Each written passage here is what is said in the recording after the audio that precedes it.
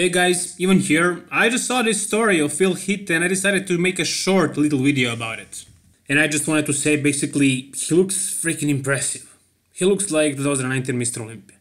I mean, if he just comes with a little bit better control of his stomach, that's it, he's too complete.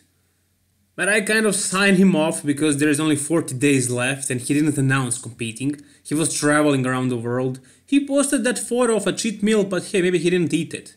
Maybe he just posted it to tease us, to make the other competitors think that he's not gonna compete so they can maybe relax a little, and then he just jumps in the last moment and wins the thing. Because look at him here.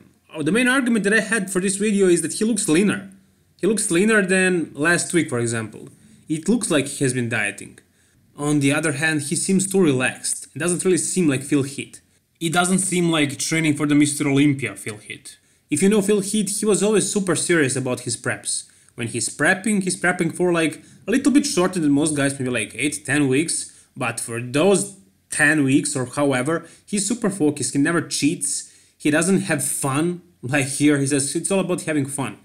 He's very focused and that's why he's 7 times champion. I mean, you don't become champion 7 freaking times, one of the greatest bodybuilders of all time, by having fun. No, it comes with a lot of intensity, a lot of focus, a lot of drive, and basically just doing one thing only. And that doesn't seem like Heath right now. He's focused on growing his brand, and he doesn't seem too focused on bodybuilding currently. In this tank top, he looks probably more impressive than any bodybuilder in the world right now. However, I don't get the vibe that he's prepping for a Mr. Olympia show right now. But then again, I wouldn't be too surprised if he just jumps in at the last moment, because look at him. Look at him. If he just learns how to control his stomach just a little bit better. We know that conditioning is never a problem for him. He was born with super thin skin and he has 40 days to diet down. If he just decides to do it right now, I think the chances of him winning the 2019 Mr. Olympia are really high. And I would really like to see that.